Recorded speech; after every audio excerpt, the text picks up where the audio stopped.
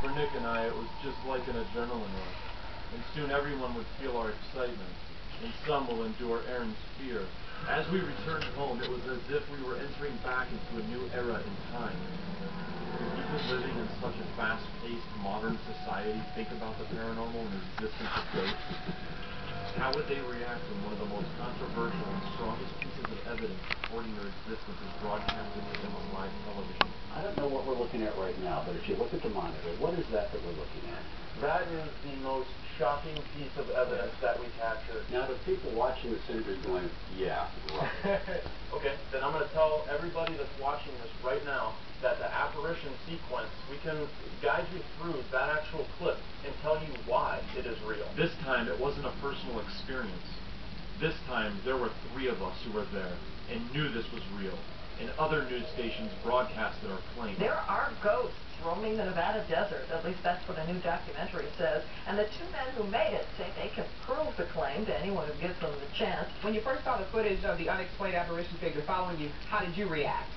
I was freaked out because I was the only one in this ballroom with this figure and that was following me. Okay, well, Zach, Aaron, and Nick, I think you guys are crazy. We took the clip to a professional video analyst who specializes in video forensics. Hi, my name is Slim Ritchie. I'm a video analyst for 10 years now, and we're going to take a look at this video to judge its authenticity and make sure it hasn't been altered in any way.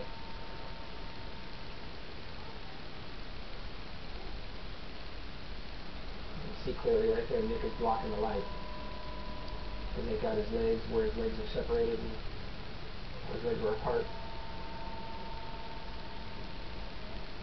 And it looks like it's a light from the outside coming in. As you can see, light behind Nick on his shoulders. And right there is the apparition as it's walking through. You can see it's dimmed the light down a little bit as it's walking through the light.